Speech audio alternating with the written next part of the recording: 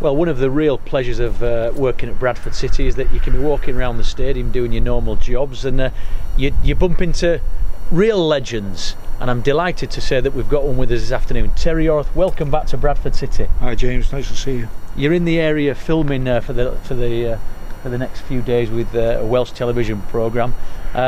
When were you last here at Bradford City? I was here about 18 months ago. I watched the game here. Obviously, I know Stuart very well, I know Greg very well.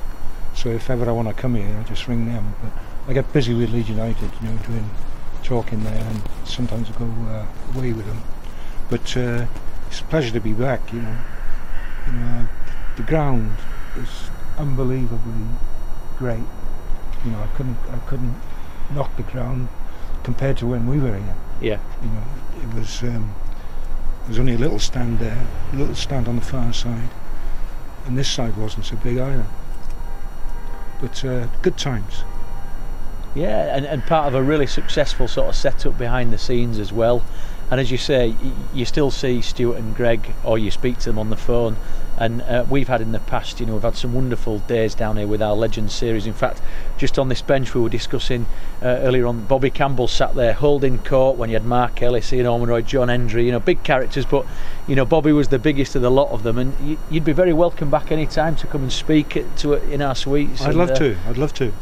I know John comes here quite a lot. Then, yeah, he comes to Leeds quite a bit.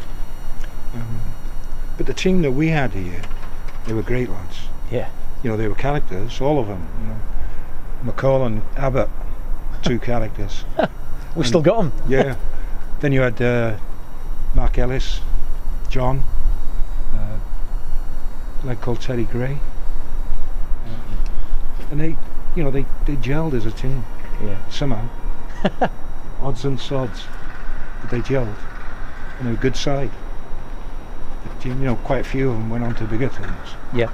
And we'd like to think that we were part of that. Yeah. You know, for their careers. But it was good. I enjoyed my time here. Everyone has the same wry smile on the face, and then they look into the distance as if to say, I've just thought of something, but I probably can't say it on camera. And whenever you speak to any of the boys from the sort of mid to late 80s and so on and so forth, they all pause and think about that. But you mentioned in the team there the likes of Stuart and Greg, who are here now. Did Stuart ever suggest when he was a player, obviously clearly a leader, did you ever think, you and Trevor or any of the other backroom staff think there's a manager in him one day? Well, when I came back from Vancouver and I joined Bradford, I wasn't completely fit, so I was playing in reserves, and Stuart was only a young kid, really, 16 years of age.